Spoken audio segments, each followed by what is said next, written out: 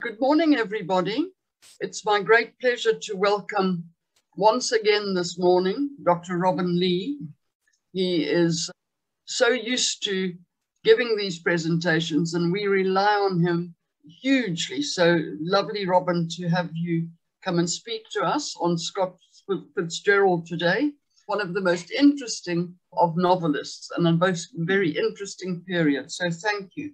Now, Robin and Anina retired to Hermanus in 2002 after a very busy career both in academia and in NGO management. Their involvement in the community has been absolutely magnificent. Robin was involved and instrumental in establishing U3A Overberg in 2003, and then he was also influential in the founding of the Hermanus History Society in 2012.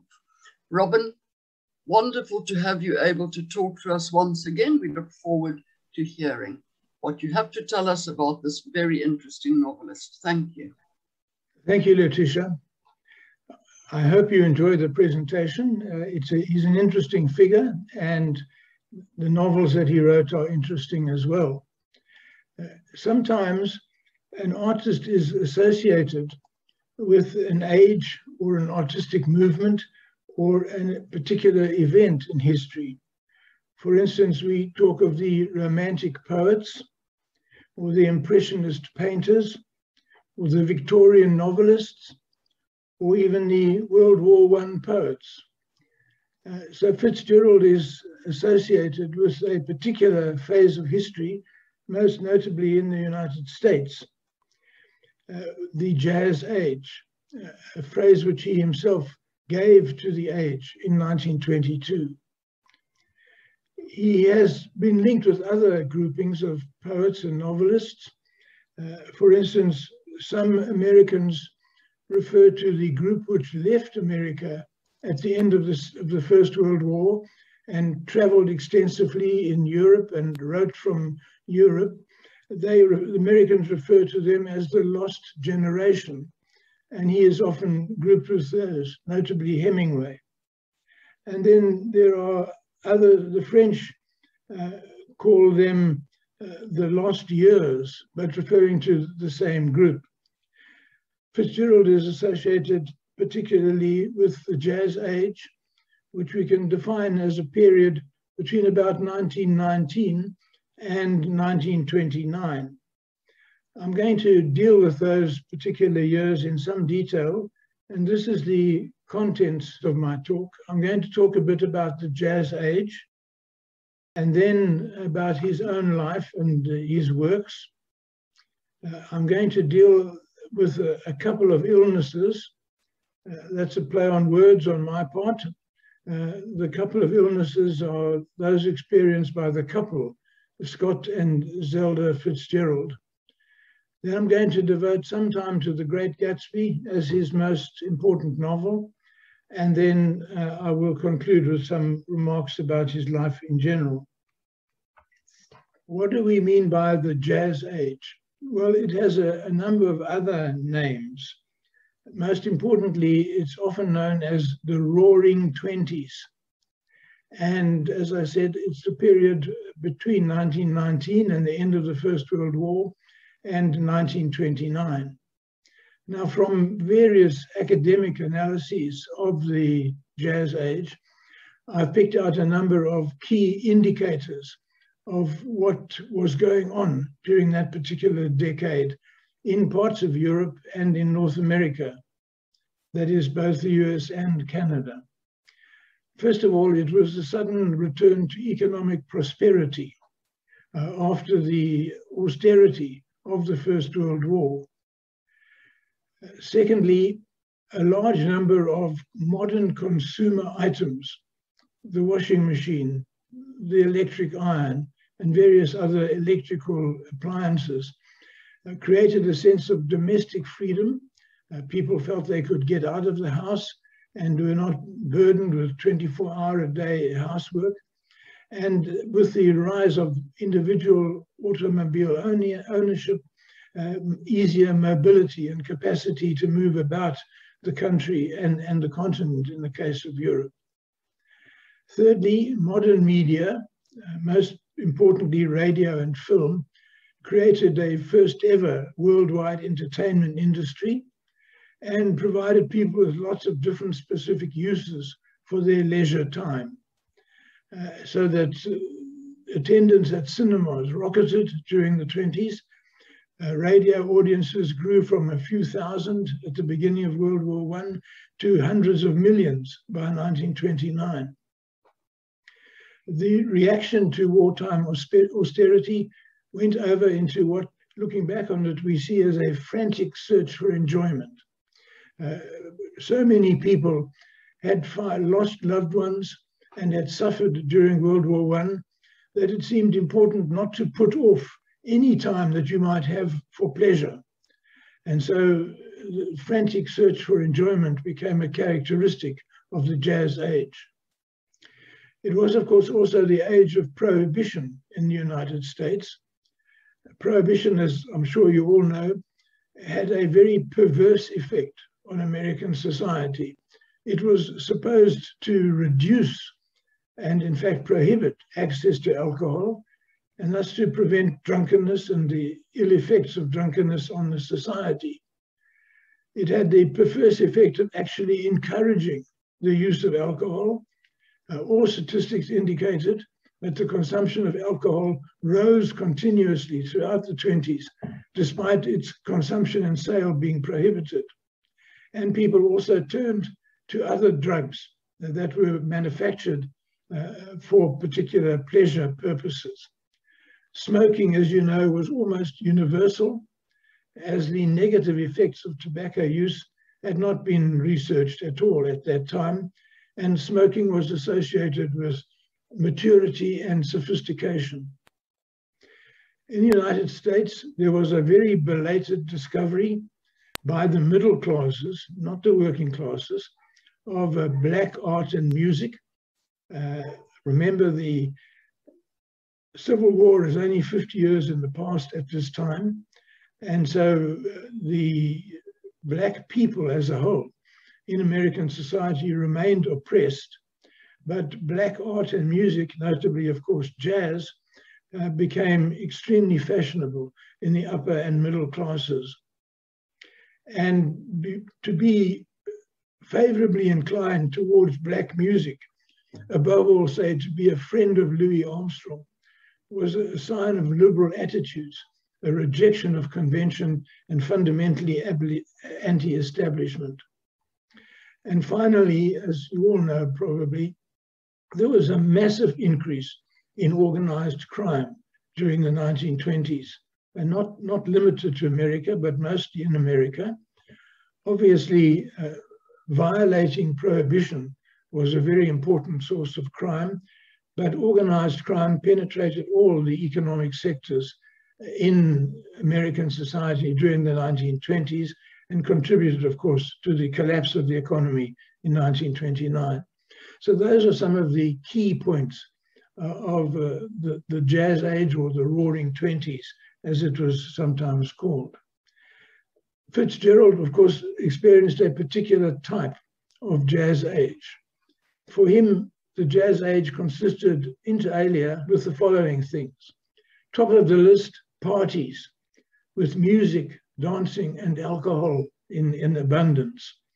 And of course, as these parties, especially if they involved alcohol, were illegal, they were organized and generally managed by organized crime.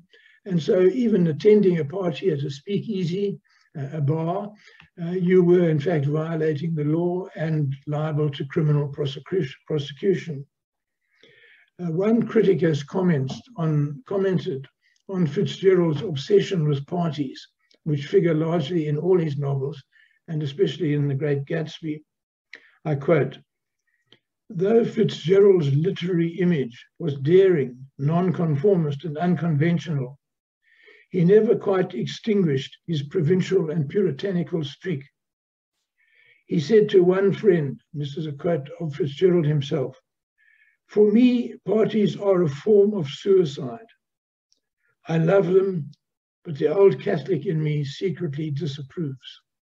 So the whole elements of Fitzgerald's character appear very clearly in that quote, and appear very clearly also in his novels, as I will show. Secondly, for him, the 1920s was a search for personal meaning in a rapidly changing society. How to keep up became fundamental to his whole lifestyle, and to be seen to be involved in activities which had social status was how he sought to give personal meaning to his own life. It also caused him to seek status, as I mentioned, and above all, friendships with other artists, to consolidate his own view of himself as an artist. It was necessary to be friendly with other artists, and also to be seen to be friendly by appearing in the modern media, by being present at film previews, by working in Hollywood, and other elements of his life, as I'll show you. The next most important thing to him, again, was parties with music, dancing, and alcohol. He also struggled to maintain appearances in a competitive society. For the first time, people began to keep statistics of what was happening in their society, and the numbers of books sold, for instance, or the attendances at films began to be monitored. And so artists, especially Fitzgerald, came under pressure to be competitive in terms of the number of novels of his that were sold and the number of times that he was seen at film premieres and so on. Obviously, he was not untainted by association with criminals, which was almost impossible to avoid them in American society at that time. And also, we see the emergence for the first time of something that's come to be very dominant in our society, sports celebrities. And it's no coincidence that one of the main characters in The Great Gatsby is one of the early female golfers, professional golfers, named Jordan Baker. And then, of course, there were more parties. And then the search to be seen to be active in the new media, to be always on radio if you possibly could, to be seen to be scripting films, or better still, appearing in them, were also elements of the jazz age that deeply influenced Fitzgerald's own activities.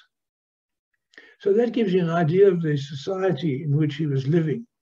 I now turn to his own life with some dates of events and important information. He was born in St. Paul, Minnesota, on September the 24th, 1896. So he just comes right at the end of the Victorian age. And of course, most of his life was lived in a very different society. This is the Fitzgerald house in St. Paul, Minnesota. This is a very impressive house, but I hasten to tell you that the Fitzgerald lived in a little tower block indicated by arrows. Although they were upper, lower middle class, the middle class perhaps best describe them, they certainly didn't own that entire building, which is in fact a very elaborate terrace house, but they occupied the tower indicated. His father was named Edward, and he came from Maryland, and he was an old Southerner through and through, with the values and attitudes and prejudices of a Southerner. However, he was not rich. He was in fact quite poor, and worked for most of his life as a salesman for the DuPont family, who were one of the early chemical fortunes. His mother, however, was the daughter of an Irish immigrant who became wealthy as a wholesale grocer. And it was the mother's money that enabled the Fitzgeralds to maintain a standard of living that would qualify as middle class. Fitzgerald said the following about his own origins. I am half black Irish and half old American stock, with the usual exaggerated ancestral pretensions. The black Irish half of the family had the money and looked down on the Maryland side of the family, who had and really had that series of reticences and obligations that go under the poor old shattered word breeding. So his father was very obsessed with family and the origins of his family, while his mother's family were entirely first generation immigrants and enriched through grocery sales. Fitzgerald was sent to 2 good schools, but didn't distinguish himself at either of them. Here is a picture of his father, Edward, with the young Scott Fitzgerald, probably in about 1900, I would say, looking, and that little boy is probably about 4 years old. He was undistinguished as a pupil at school, but he did manage to get entrance to Princeton. And he was in the class of 1917. The Americans, as you know, refer to the class of their universities by the class in which they were supposed to graduate. So he entered Princeton in 1914 and would have graduated in 1917. So he's referred to as being in the class of 1917, but he neglected his studies totally. He either participated in sports, as you see. He is there fifth from the right, or third from the right, or fifth from the left of the tennis team. And he spent most of his time contributing to the literary magazine, or else acting in the equivalent of the dramatic society known as the Princeton Triangle Club. He was particularly a star of several musicals during that time. He was unlikely to graduate in 1917, so he didn't even bother to sit the exams. He joined the army instead and was commissioned as a second lieutenant in the infantry. While he was in camp in a place called Montgomery, Alabama, in 1916 and 17, he wrote a novel called The Romantic Egotist, which he submitted to the publishers, but which was favorably received but rejected and sent for revision. In 1918, he was sent to Camp Sheridan near Montgomery, Alabama, and there he fell in love with the wife that he was to remain married to for all of his life, but the marriage was not happy. She was a very well-known local Southern belle named Zelda Sayre. She was regarded as the beauty of her year of debutante fame in 1917. As you'll see, she's already begun to smoke herself to death. And she became the object of every officer in the army camp in which Fitzgerald was stationed. And he pursued her and engaged her affections, to the point at which she said that she would become engaged to him once he had earned enough money to support them as a couple. From the start, Zelda was a pleasure-seeking, uninhibited member of the jazz age. Here's a picture of her in costume at the Mystery Ball in Montgomery in 1919. Her life was completely bound up with entertainments, dances, being a person about town, and coming from an extremely wealthy family, and therefore not keen on Fitzgerald being married to Fitzgerald until he was earning substantial income. He sent his novel into the publishers, revised for a second time, but it was rejected again for further revision.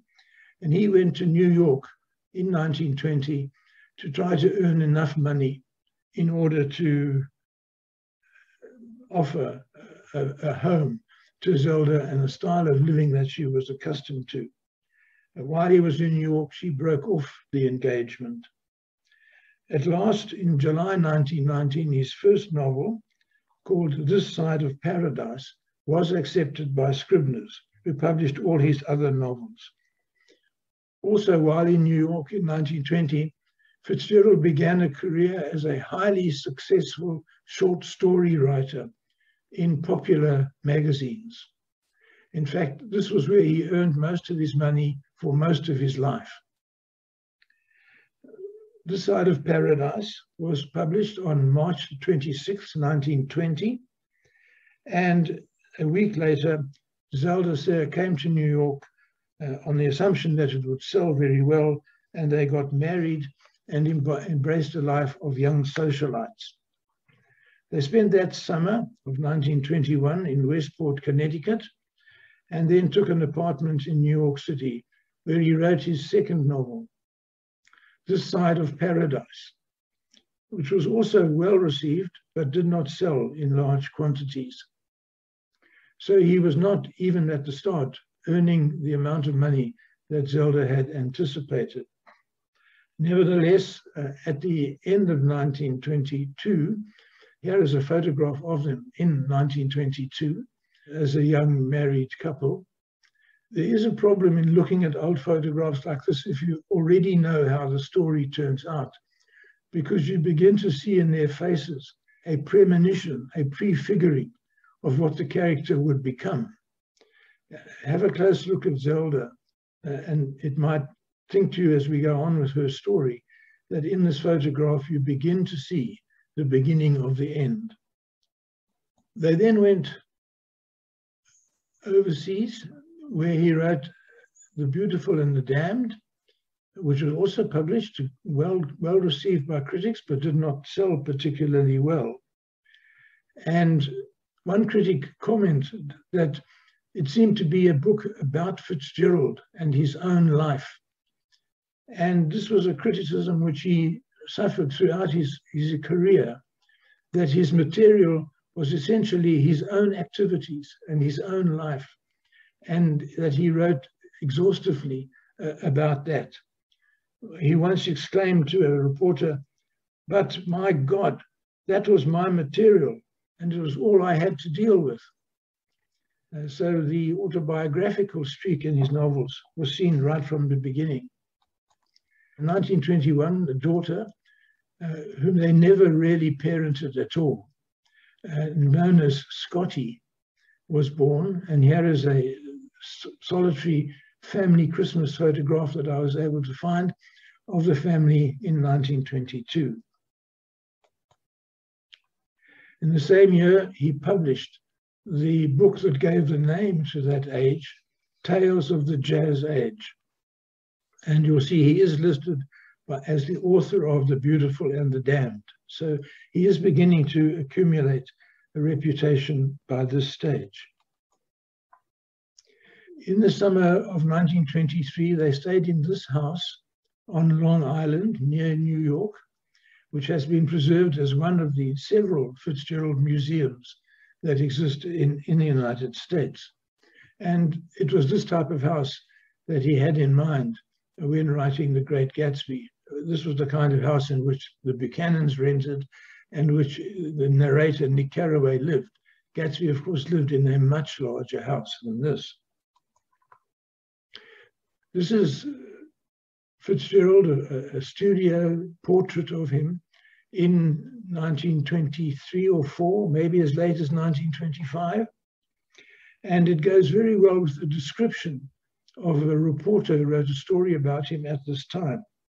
I quote, "Scott was a man who looked like a boy, with a face between handsome and pretty. He had fair, wavy hair, a high forehead, excited and friendly eyes, and a delicate, long-lipped Irish mouth that, on a girl, would have been the mouth of a beauty. His chin was well built, and he had good ears and a handsome, almost beautiful, unmarked face. The mouth worried you until you knew him, and then it worried you more." And again, maybe the intimations of what was to come are seen in the photograph already. In 1924, they went to Europe, and there he wrote The Great Gatsby, by far and away his most famous novel. The stay in Europe was marred by the fact that Zelda had an affair with a French pilot, a French ace of the First World War. In Europe, they became very friendly with Ernest Hemingway, seen here with Fitzgerald in Paris. And a little exchange between the two of them is quite interesting, because once Fitzgerald, who was obsessed, as you gather by now, with money and as well as fame and social standing, once Fitzgerald said to Hemingway, "You know, Ernest, the rich are really different people to us." And Hemingway, in his flat, earthy style, said, "Yes, Scott, they have more money." And the difference between the two writers is very clearly summed up in that little exchange. Here we see Zelda and Scott in the mid-20s, perhaps 25, 26, attending one of the endless dinners, parties, film previews, etc., that they were always seen at. Again, you might begin to see in their faces some element of original usefulness being lost, some puffiness in the faces perhaps as a result of their uninhibited lifestyle, use of alcohol and drugs, and of course in continuous smoking.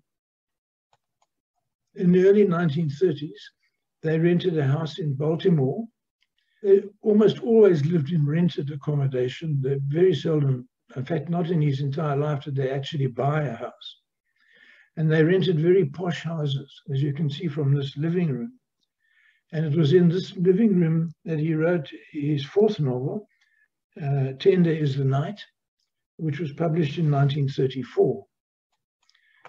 Here is a first edition of Tender is the Night, with a little note to an unknown person, or unknown to me anyway, called Claire, or to her parents. Knowing her, I hope you'll find something to like in this. Best wishes from F. Scott Fitzgerald. Again, Tender is the Night, a phrase taken from one of Keats's poems, was a critical success, but not a commercial success. It's his most ambitious novel, and again, it's written very much from his own experience. It tells the story of the deterioration of a main character known as Dick Diver, a brilliant American psychiatrist who is married to a very wealthy mental patient. Because by that stage, the mental health of Zelda began to be called into question. And they entered a life which from about 1935 onwards, she was in and out of sanatoriums and under various forms of psychiatric treatment for the rest of her life. The period towards his death was the most difficult period of his entire life. And he called the years 1936 and 1937 the crack up. It's a series of essays about the jazz age and about his own life in the jazz age, and indicates his mental and physical deterioration related to the lifestyle which he and Zelda had followed for all their lives. He began writing screenplays in Hollywood in 1936, but was not very good at it, a screenplay being extremely difficult art to master and very different to novels. But he was credited with a number of screenplays and paid rather handsomely by the standards of the late 30s because of his reputation as a novelist. In 1936, Zelda entered a psychiatric hospital called Highland Hospital and was treated there virtually for the rest of her life. This is a picture of him in 1937. You'll see that he still retains the good looks of his youth and did so almost to the end of his life, although, as I've indicated, marks of his uninhibited lifestyle can be seen in many photographs. He had to continue working in Hollywood and writing short stories to meet the hospitalization fees of his wife, Zelda. And very little earnings were coming in from his novels, unfortunately, even The Great Gatsby. And he had to subsist more or less on the basis of publishing work that he had previously completed the previous day, as it were, and receiving the check the next day, which immediately went to pay for her psychiatric treatment. Here she's a photograph of her taken in 1937. And again, you may see the sort of haunted expression on her face and oblique look at the camera from her eyes, indicating perhaps her mental state. While she was in psychiatric hospital and he was in Hollywood trying to earn money to pay for her to be there, he met and fell in love with Sheila Graham, a columnist, a gossip columnist, as they were called in those days, who wrote a daily column in the local newspaper about the comings and goings of people like Fitzgerald and movie stars. And she once commented of him, and I quote, "When Scott was drunk, he would have made love to a tree," indicating a certain detachment from him, even though she allowed him to stay in her house until he died. In 1939, he started work on The Last Tycoon, now republished as The Love of the Last Tycoon in 1939, but he never completed the book. He died on the 21st of December 1940, aged 44. There's the New York Times notice of his death. All the sad young men, those now grown-up members of the World War generation, had lost their spokesman yesterday. F. Scott Fitzgerald died of a heart attack in Hollywood at the age of 44. Zelda lived on in various institutions for another 8 years, and she died in 1948 in a fire in the Highland Hospital, a picture of which is in the lower right-hand corner of this image.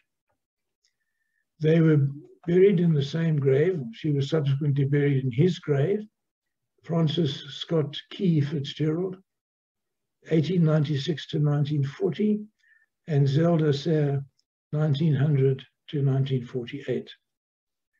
F. Scott Fitzgerald undoubtedly died believing himself to be a failure.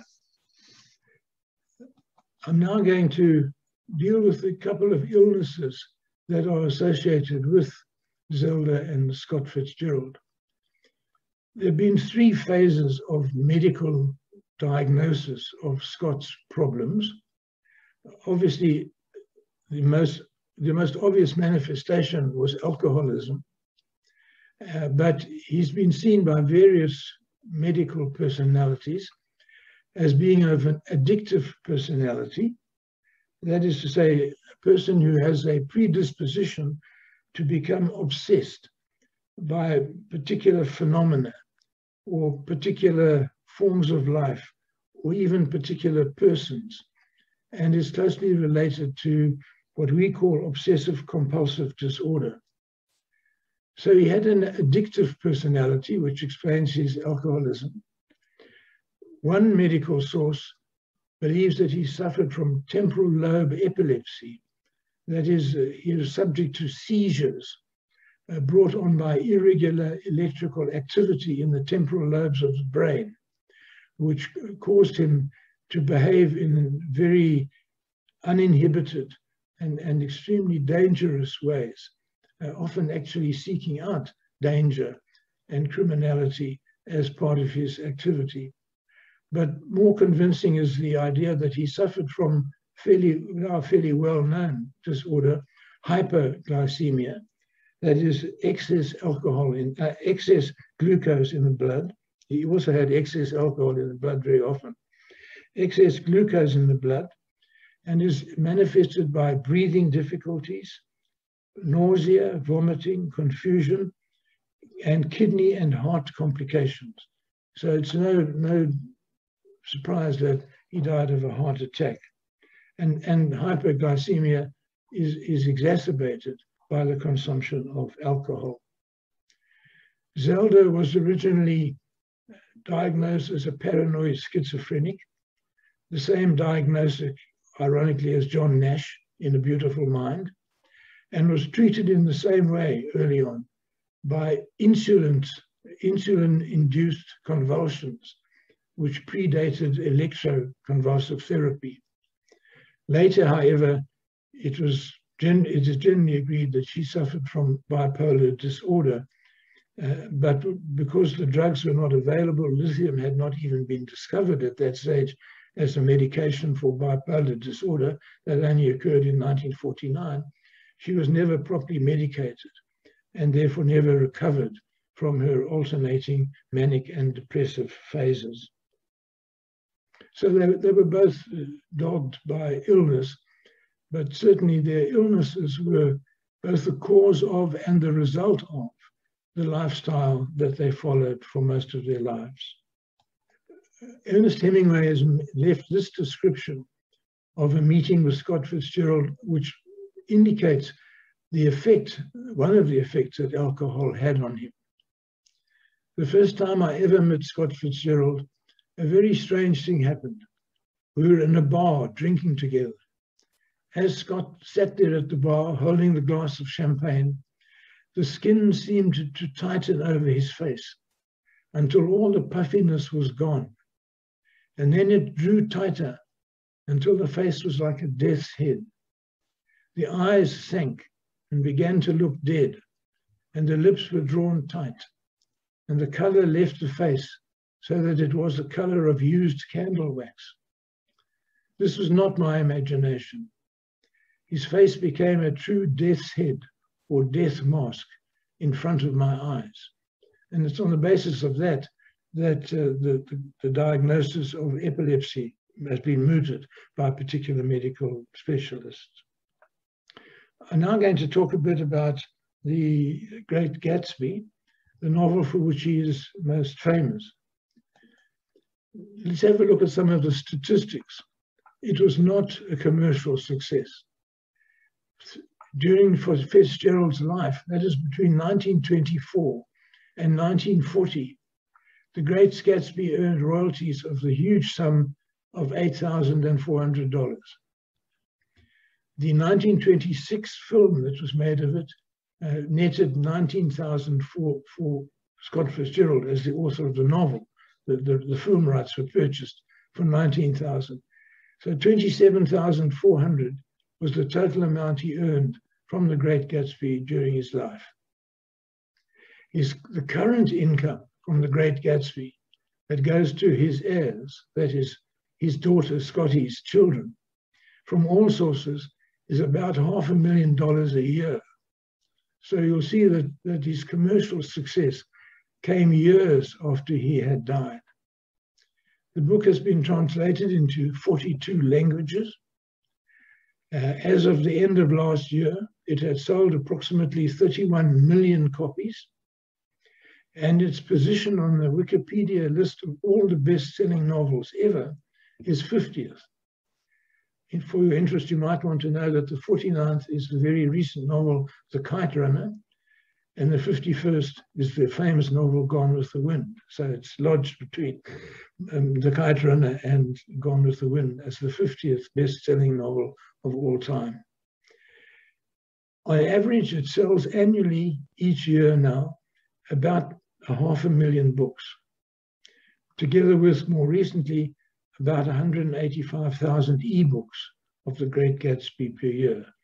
So it's selling 600,000 to 700,000 copies a year in both print and ebook form, as against the ludicrously small numbers it sold during his lifetime.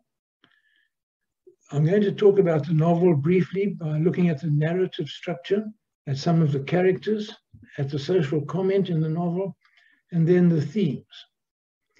However, I just want to add at this point that undoubtedly much of the popularity and sales of The Great Gatsby is caused by the fact that it is prescribed virtually everywhere in America at high school and college level, university level, as a set book for reading in the first year of study. That is to say, the 12th grade of the high school and the first year of university study. And many of them, of the readers, don't read the book, I'm afraid to say. They resort to the notes on the book that are now ubiquitous throughout the university and high school world as a substitute for actually reading the book. And I thought you might like a taste of the kind of introduction to The Great Gatsby that the average high school student or university college student might get. This is from the most famous of the series of notes that help you not to read the book, called the Sparks Notes. This is how the Sparks Notes deal with the narrative of The Great Gatsby.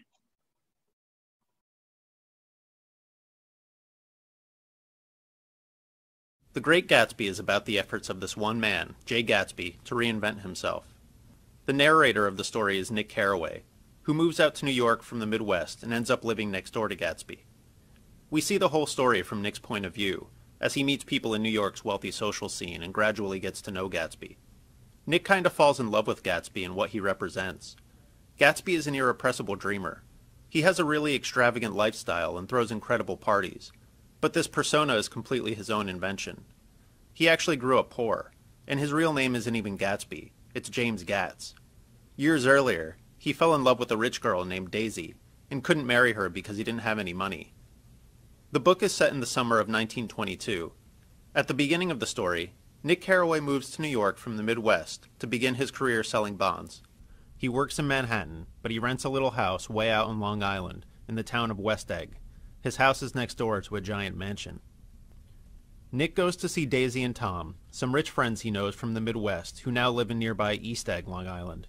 Over dinner, he picks up on the fact that Daisy is unhappy in her marriage and that Tom has a girlfriend.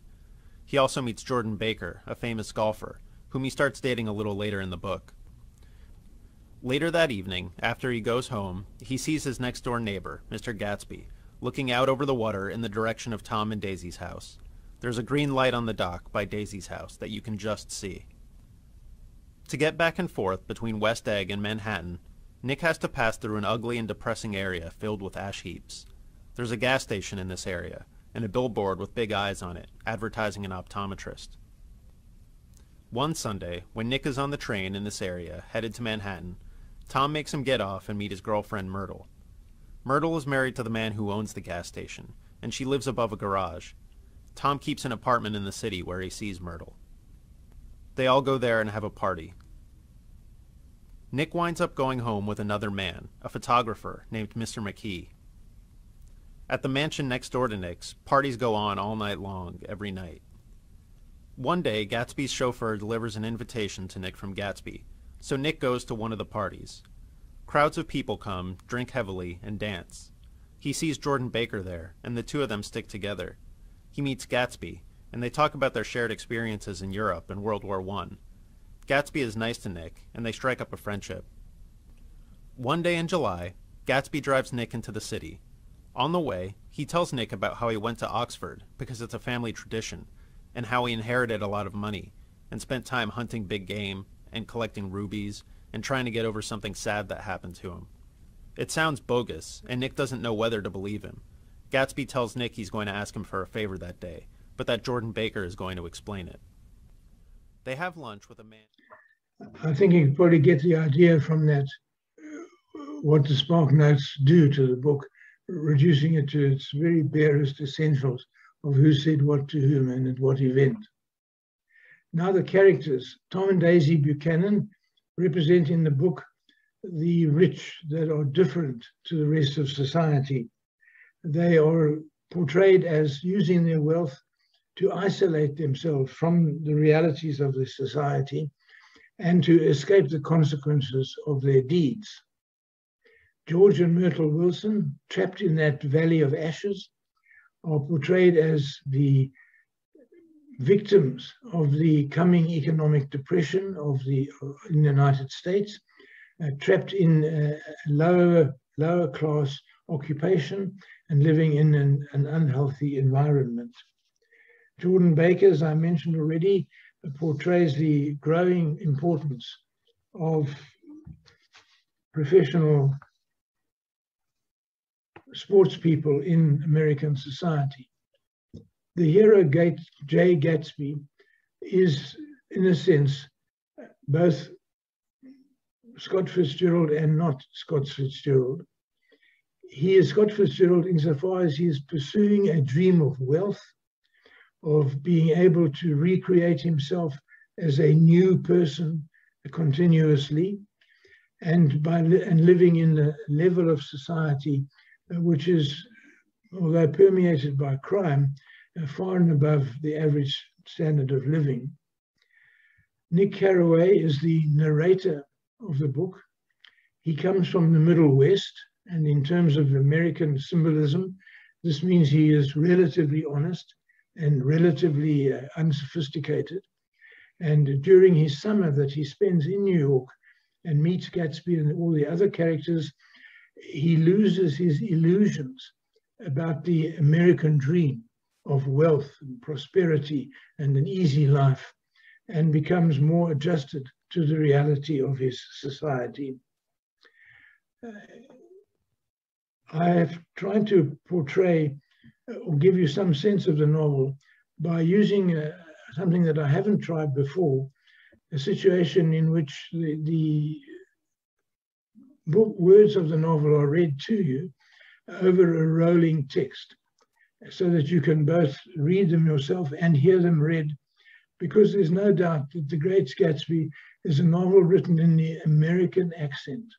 It really benefits a great deal from being rendered in an accent of the natives of that country. The themes obviously are: what is human self? What is humanity? What are the elements of humanity that lead to destruction or to salvation? It's an analysis of the American dream of ease, leisure, wealth, and safety, and shows how illusory this is and how it can only be achieved by suppressing others. And then it is an analysis of American society in the 1920s that has seldom been surpassed. Chapter 1. In my younger and more vulnerable years, my father gave me some advice that I've been turning over in my mind ever since. Whenever you feel like criticizing anyone, he told me, just remember that all the people in this world haven't had the advantages that you've had. He didn't say any more, but we've always been unusually communicative in a reserved way, and I understand that he meant a great deal more than that. In consequence, I'm inclined to reserve all judgments, a habit that has opened up many curious natures to me and also made me the victim of not a few veteran bores. The abnormal mind is quick to detect and attach itself to this quality when it appears in a normal person. And so it came about that in college I was unjustly accused of being a politician, because I was privy to the secret griefs of wild, unknown men. Most of the confidences were unsought. Frequently I have feigned sleep, preoccupation, or a hostile levity when I realized by some unmistakable sign that an intimate revelation was quivering on the horizon. For the intimate revelations of young men, or at least the terms in which they express them, are usually plagiaristic and marred by obvious suppressions. Reserving judgments is a matter of infinite hope. I am still a little afraid of missing something if I forget that, as my father snobbishly suggested, and I snobbishly repeat, a sense of the fundamental decencies is parceled out unequally at birth. And after boasting this way of my tolerance, I come to the admission that it has a limit.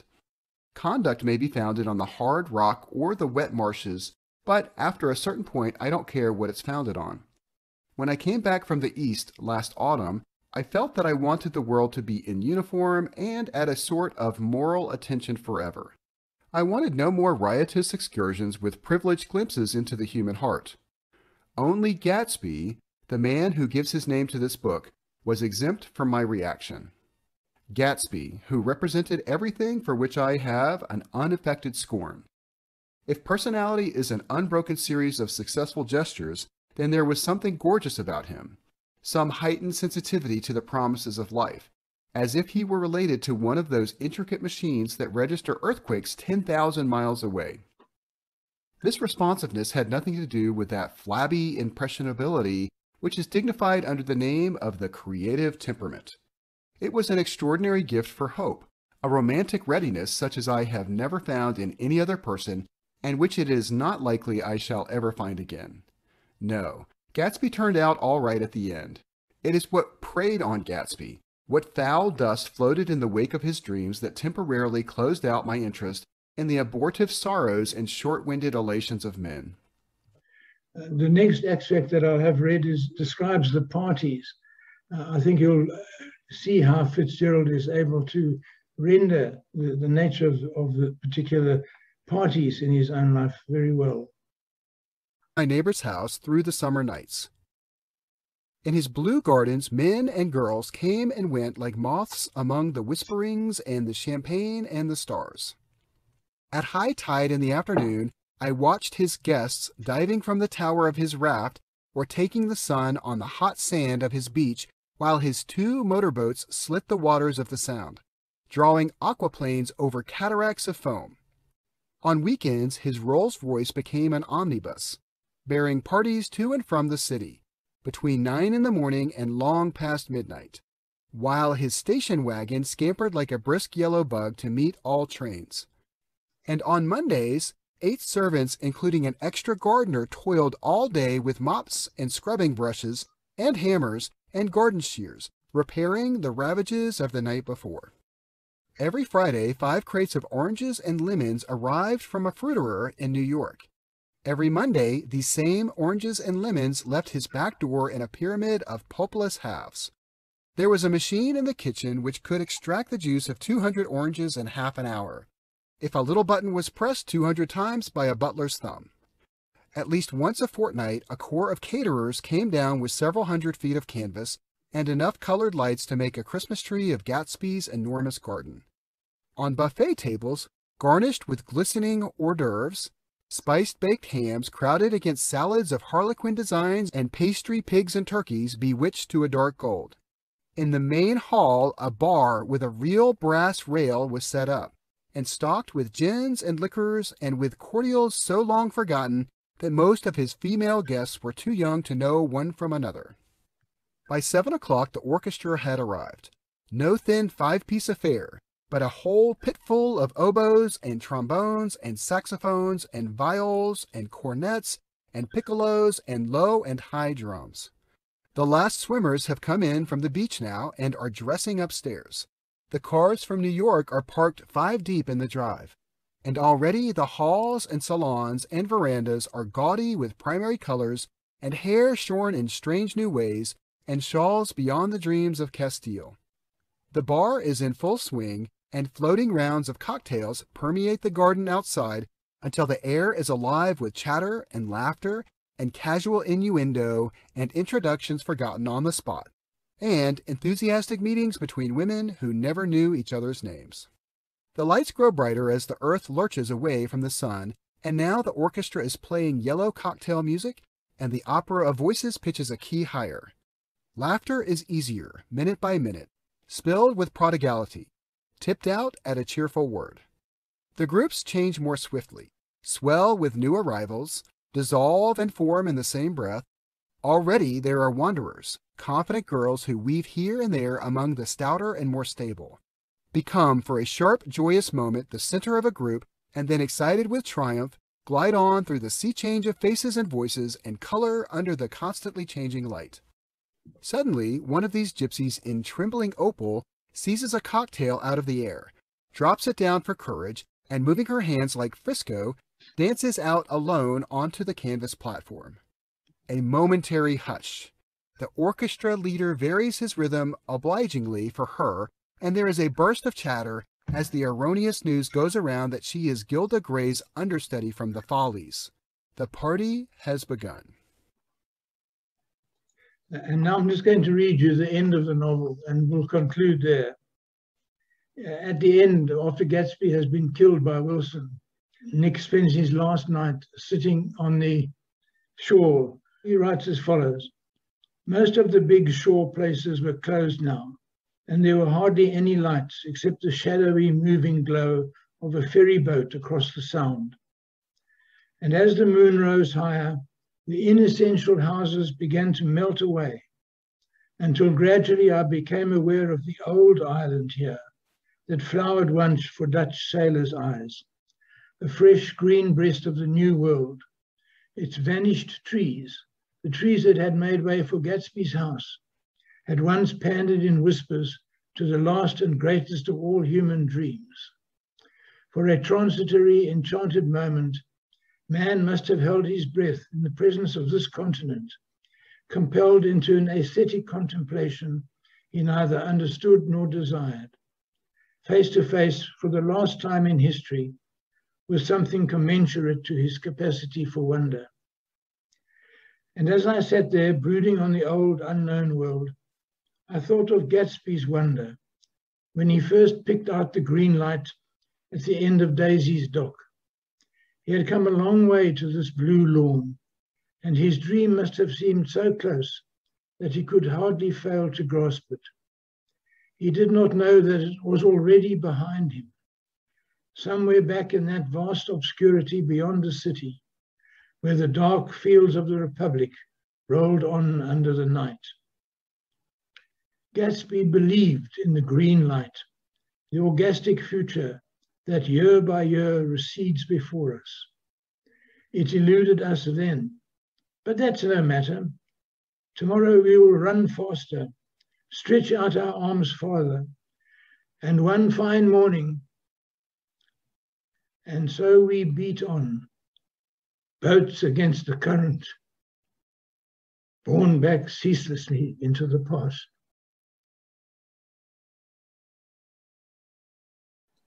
We can reach some conclusions about the status of Fitzgerald as a novelist and about the way in which he portrays American society. These are the conclusions that arise from my research. First of all, he is typical of a group of late 19th and early 20th century artists. The aspects which are relevant here are, first of all, he's being relatively unsuccessful in his career and only appreciated after his death. Secondly, he's being unable to integrate himself into the society in which he was living for a number of reasons, and remaining something of an outcast and trying to enter into the social life of his times. Secondly, he relies very heavily on turning his own life experiences into fiction. He does not research his novels and certainly does not attempt any historical element in his novels that might require research. Rather, he documented his own life extensively and was something of a nuisance to other people in asking them for their opinions after an event which he had documented and later turned into fiction. Thirdly, he has come to symbolize an age and a particular phenomenon. In his case, as I've argued throughout this presentation, he has symbolized the jazz age and the various phenomena that are characteristic of that age.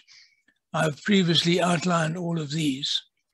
And finally, although he was not greatly appreciated in his own life, his reputation has grown dramatically after his death, and in his case, especially after the Second World War.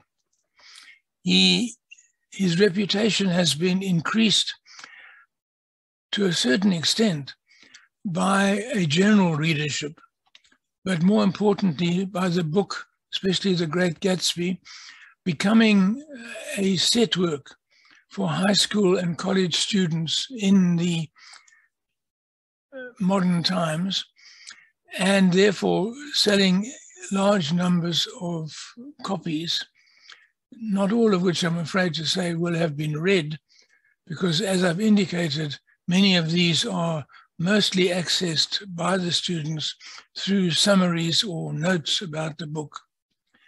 Perhaps the best way in which he has become widely acknowledged are the films which have been made of all his books, both The Beautiful and the Damned and This Side of Paradise have been filmed twice. The Great Gatsby has been filmed 3 times. And The Last Tycoon is in the process of being filmed for a 3rd time as I speak.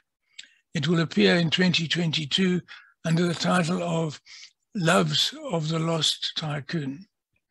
So he's firmly established as an integral part of 20th century literature. And for those who have not read his books, I strongly recommend that you obtain them from your library and read them. I'm sure that you will enjoy them. Thank you. Thank you, Robin. That was fascinating, so interesting to see how his life is actually mirrored in his work, particularly in Gatsby. I'm sure Robin would like to have some comments and some questions.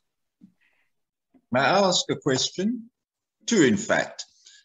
Robin, first of all, didn't say anything about her, but can you comment at all on Fitzgerald's relationship with Dorothy Parker? And the second question is do you see any parallel between the jazz age and the age just post the Second World War, say the late 40s, early 50s in Europe, where there must have been much the same sort of feelings going on at the end of a war?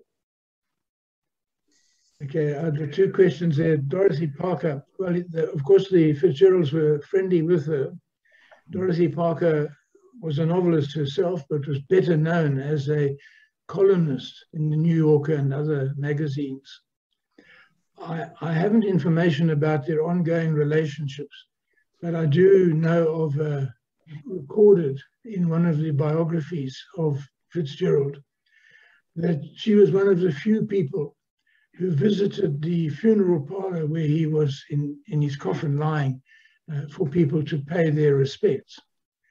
And Dorothy Parker was heard to say, as she stood facing the coffin, "Oh, that poor son of a bitch." That's the extent of my knowledge of his relationship. I presume that son of a bitch is an American phrase which can convey both hostility and praise. American generals generally call themselves, tough sons of a bitch. The 1920s, there are similarities. Of course, every war breeds a reaction in terms of which people go against the austerity of the war and the restrictions that are obviously posed to human freedom during a war. But there would seem to be an intensity and a self-destructive capacity in the 1920s, which was absent from the late 1940s and early 1950s. And the element of criminal involvement was something which Roosevelt had been able to contain during the Second World War, so that there wasn't a widespread criminal corruption of the war effort, as there was a widespread criminal corruption of life in the 1920s. So I think there was an intensity and an involvement of organized crime in the first period, the 20s, that was not present in the second period. Thank you. Yeah, I believe that Dorothy Parker did mention at some stage, it's in one of the biographies, that she spent a weekend away with Fitzgerald at some stage, but whether that is true or not, I don't know. I think her remark was more sympathetic, that he hadn't got his due set of fame and his due set of wealth that he should have got. He was a poor son of a bitch. I think what is captured so magnificently in Gatsby is that sense of romantic readiness. It's beautifully captured.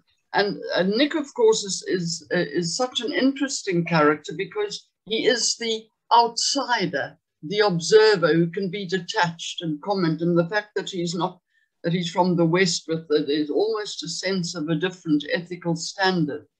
That's so beautifully used to give us an insight into that world and Gatsby's role in it. And the lovely use of language, talking about yellow music and Blue Lawns. I find it a most brilliant novel. Thank you so much for bringing it to life for us. I hope you enjoyed the readings. I did. Very much helped by John Taylor in getting those. But it does, I think it does make a difference to hear it in the vernacular, as it were. It's a foreign language, actually. Robin, did his daughter ever say anything about him? And did she herself do something of importance? When I said that they barely parented her, I was basically referring to the fact that as soon as possible, they consigned her to boarding schools. And she was alienated from them because of their lifestyle, and basically grew up quite separate from Scott and Zelda. She did write about her parents, but it was quite muted. And she devoted most of her life to ensuring the establishment of a trust that would get the income that she was certain would accrue to her husband, to her father, as people discovered his novels. And all the rights, all the film rights, all the novel rights, all the short story rights are vested in this trust. And as I mentioned, the trust has an income of about $500,000 per annum now, which is set up to benefit her children. So while she was alienated from them as a child and as a young adult, in her lifetime, she realized that he had merit that would be recognized by other people. And she took a lot of trouble to set up the right financial mechanism, legal mechanisms to ensure that his family at least benefited from his work. Anne Martin here. It's been, I think I did read it years ago at school. It's been on book lists in schools in the UK, here in South Africa, and obviously in America as well. What has made it so, last so long as a major book to be written in the English classes? What are the things that the teachers are trying to get the kids to take out of the book? I've got a proper answer to that and an improper one. The proper answer is that it deals with a phenomenon which is declining now, but which was very strong in the latter half of the 20th century, and that is the achievement of what is referred to as the American dream. In other words, the conviction that it was possible to create a society in which everyone was equal, that there was low levels of crime, high levels of prosperity, and satisfaction was experienced by most of the citizens. The reasons for this were generally arise out of the fact that it was an immigrant country, that they had, as it were, possessed this country, and that they were entitled to live well in it. And this dream has persisted in the United States until quite recently. So I think thematically, the book is used educationally to acquaint younger people with the existence of the longing and hope that American society once had to be equal and tolerant and prosperous and a world state all at the same time. Time is proving that to be impossible, but it lingers on very strongly, thematically. From a point of view of literary instruction, where you're teaching people to study literature, the most dominant theme has been the role of the narrator. It's a classic example of how a novelist can place himself in the role of a narrator of a story and show how that narrator is himself able to perceive the inadequacies of his society, that he starts out innocent and becomes disillusioned, but not incapacitated by his adult experiences. So it's a way of getting people to understand how a novel is written and how a novelist can use a character in the story as a means of instructing people how to become more mature, less obviously innocent, more perceptive of the reality which surrounds them. And so those are the reasons which, if you read any set of notes which deals with the book as a set book, a prescribed book, that's what it deals with. My lesson proper is that I think most of the people who prescribe the book are under the illusion that most of it is about parties and drinking and drug taking. And that will appeal to young people because they are drinking and partying and drug taking. And therefore it's a book which young people will identify with and want to read. Of course, the book isn't like that at all. It's a denunciation of that kind of life. It's the foul dust that lingers in Gatsby's wake. But I think many people who prescribe books think, my heavens, what sort of book will young people actually read? What is it about? What events occur in it that they can identify with? And they say, the Great Gatsby. That's all about parties and drinking and taking drugs and having a great time. And that children, young people will identify that. Let's prescribe that. It's also a good novel, so let's prescribe it also. So I think there's a mixture of motives that go into prescribing it. The other book whose popularity is almost solely ensured by being a prescribed book is To Kill a Mockingbird, which is the most prescribed book in American educational history, followed by The Great Gatsby. Now, they couldn't be more different. To Kill a Mockingbird has a very serious theme, and very serious and horrible events occur in it. And it's designed to instruct people about race relations, obviously a major topic in American society. The Gatsby is a completely different book and is prescribed for completely different reasons. I think Robin's view is a little bit cynical about reasons for those are very sound. And look, it is a brilliantly written novel. So I think there's also a lot of nostalgia. And the idea of the American dream remains very, very strong. Americans will tell you anybody can become president. Why anyone should want to become president, of course, is a different matter, especially if you see what a mess they make of things. But there is this American dream that anybody can make it. And I think that nostalgia for that is very strong in Gatsby. It is a very important thing. I think I'll have to go back and get it out again and read it again and appreciate it a bit more. Thank you very much. It's a brilliant read. Anyone who chooses to read it now for the first time, I guarantee you'll be electrified. Robin, thank you so much for this presentation this morning and for bringing our anniversaries course to such a fantastic ending with this very interesting character and the look into such a fascinating period of our history, well, American history in particular. The whole jazz age, the flappers, the roaring 20s, the whole sense of it so vividly captured. Thank you very much for that, Robin.